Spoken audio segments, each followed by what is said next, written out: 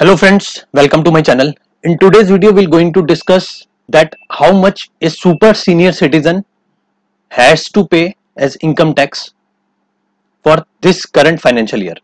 First of all, I would like to tell you the super senior citizen are those who are having age above 80 years. Okay.